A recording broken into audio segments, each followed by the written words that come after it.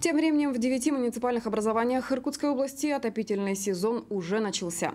Тепло стало поступать в дома жителей Катангского, Бодайбинского, Зиминского, Нижнеилимского, Казачинско-Ленского, Осинского районов, а также в Ангарском, городском округе, Свирске и Саянске.